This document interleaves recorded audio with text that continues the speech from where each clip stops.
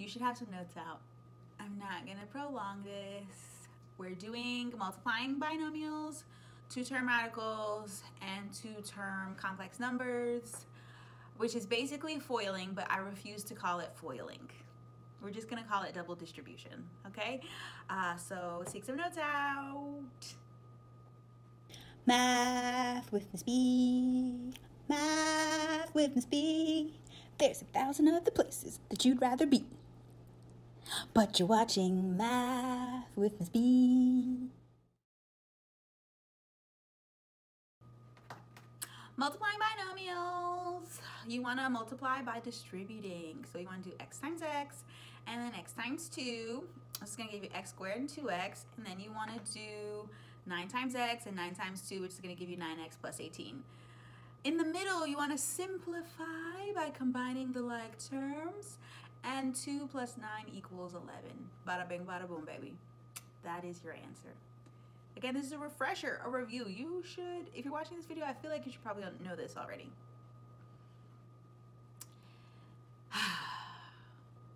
The error that so many of us make.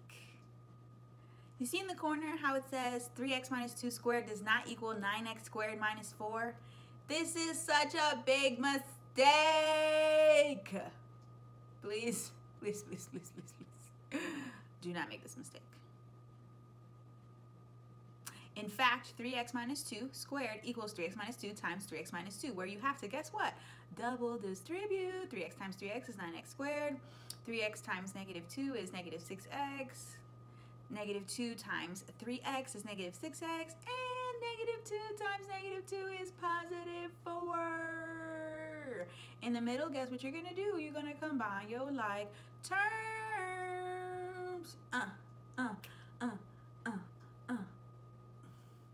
You should be able to do these two on your own. So pause the video, see if you get the answer right. Welcome back. Okay, I'm not even gonna go through these. I'm just gonna show you the answer because I'm hoping that you paused the video.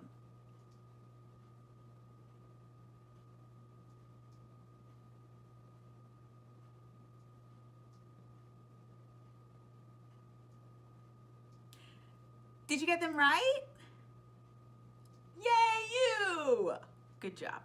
Okay, let's move on to radicals. So let's say I have radical 5 minus radical 3, radical 5 plus radical 3, okay? It's the same process. I'm still distributing.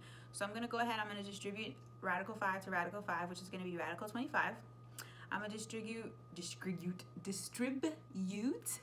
radical 5 to radical 3, and that's going to give me radical 15, positive. Now we're going to do negative radical 3 times radical 5. That's going to give me negative radical 15. And then negative radical 3 times positive radical 3. That's going to give me negative radical 9. Okay? So we're going to pay attention to the radical 15s in the middle. Okay?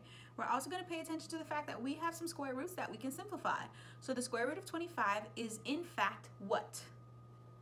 5. My negative square root of 15 and my positive square root of 15, what happens to them? Cutting them out of here. Okay, and then radical 9 is actually 3, so minus 3. And 5 minus 3 is 2. So good, right? I know, I know, I know. Let's see here. Same rules apply, same rules apply, same rules apply, okay? 5 times 3, 15. 5 times square root of 3 is 5 square root of 3. Square root of 3 times 3 is 3 square root of 3. Excuse me. And then square root of 3 times square root of 3 is square root of 9. We're going to pay attention to the middle because those are like terms. They are both radical 3's. And because they are like terms, I'm going to go ahead and combine them. So I'm going to do 15. Remember to simplify your square roots. 15 plus 8 radical 3 plus 3. Where did that 3 come from? Radical 9. The square root of 9 is 3. So I can now continue to combine like terms. 18 plus 3, I mean 5, I gave you the answer. Oh my gosh. 15 plus 3 is 18. Plus 8 square root of 3 should be my final answer for that one.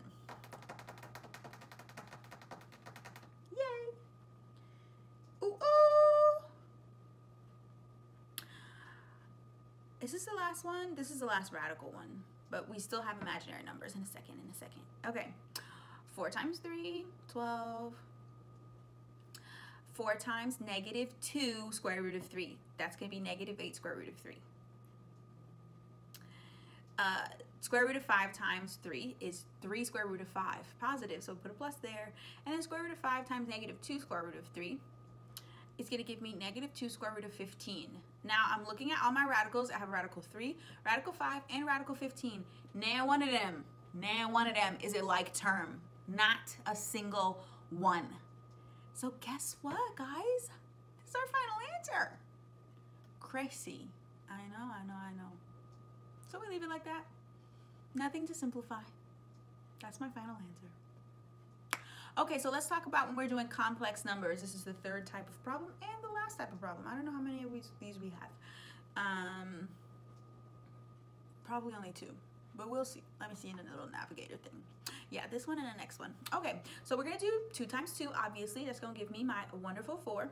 And then we're gonna do 2 times negative 9i, and that's gonna give me negative 18i. We're gonna do 9i times 2. That's gonna give me positive 18i. And then we're gonna do 9i times negative 9i. That's gonna give me negative 81i squared. Pay attention, all right?